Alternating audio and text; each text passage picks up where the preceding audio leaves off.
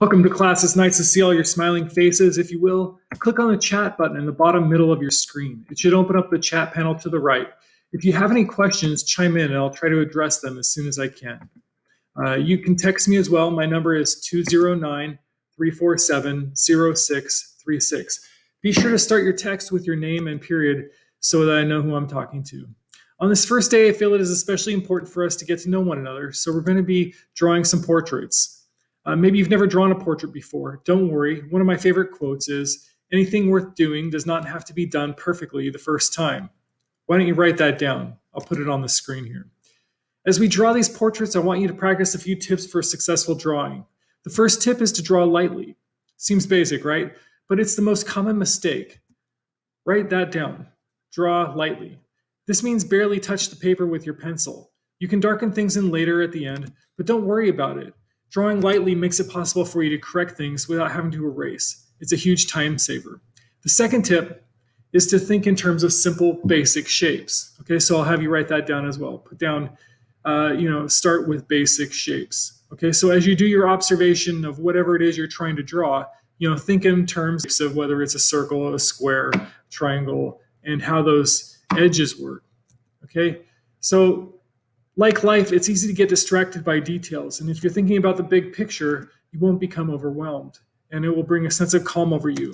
This is a drawing class, people. I want you to relax. There's a time and a place to be perfectionist, but it will only cause you grief if that's your only goal. Today's goal is just to experiment and try something new. Write that down because I want you to be successful. Just put experiment and then put perfectionism and just put a cross through it. So you're going to be drawing everyone's face who is in this Zoom chat. Maybe the easiest way to start this is by taking a screenshot. If you're not familiar with how to take a screenshot on a Chromebook, it's pretty simple. You're going to go down to the Control key down in the bottom left of the keyboard. Hold down Control, and then at the top of your Chromebook keyboard, you'll see a box with like 3 vertical lines, okay?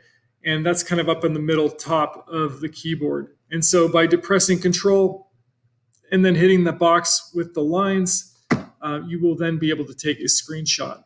So what you can do is you can enlarge the face of the person on Zoom, okay, and then take a screenshot, save it, okay, and then move on to the next person. Or maybe what I'll do is I will post these over in the panel. We'll see, but we can start by doing the screenshots. So here's some tips. If you're drawing a face, there are a lot of different face shapes, but they aren't all ovals. Okay, for example, the guy who plays football has a square face, and maybe the dancer has a longer, pointier oval face. It's important to make some initial observations before getting started, so try not to rush into things. Take a minute, make some initial observations, and ask yourself, what shape is this person's head? Where are their eyes oriented on their face? Okay, are they up here? Are they in the middle, etc.? How wide is their nose in relationship to their lips, and etc.? Okay, so you'll be wanting to ask yourself some questions as you're doing these observations so that you can then get an accurate representation of what that person's face looks like. I'm going to ask you that you challenge yourself to try and draw realistically. We will be doing a lesson on cartooning in a few weeks, and anime characters are cool, but they're what's called a stylized version of the face. No one here on Zoom really looks like an anime character or a cartoon. I get it. They look kind of like people, but it's a stylized version. So you're going to make an attempt to get your portrait of each person looking realistic. Here's some examples, and of course I've got the contrast between the anime face and then I've got sort of more of a realistic version. Okay, so I'd like you to keep in mind that the portraits you're going to be drawing, if you can kind of keep them in the range of 10 to 12 minutes, maybe you're going to have to set the timer on your phone, or maybe you've got an egg timer in your kitchen or whatever. But you don't want to be spending too much time on one face, otherwise you will not be able to draw everybody in the class. So keep that in mind. We have to be realistic about what's actually possible and perhaps what the outcome is going to look like.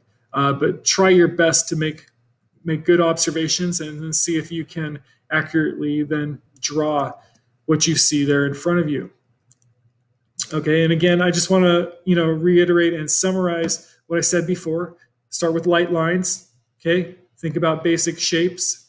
And also down in the bottom left corner of your paper, I would like you to write the name of the person who it is you're drawing.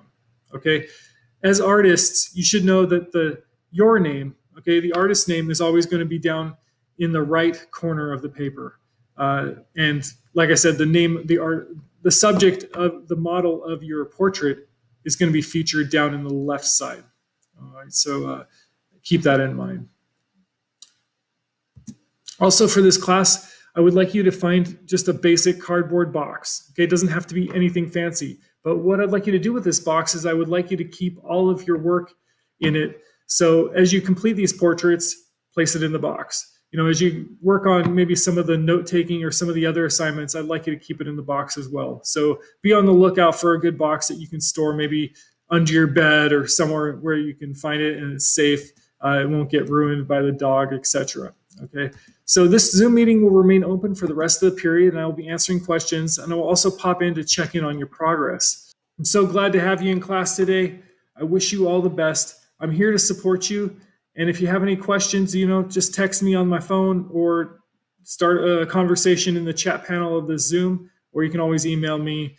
You can even call me here at the school. This is where I'm broadcasting. My number is 209-742-0260, extension 207. I would love to hear from you. All right. Good luck.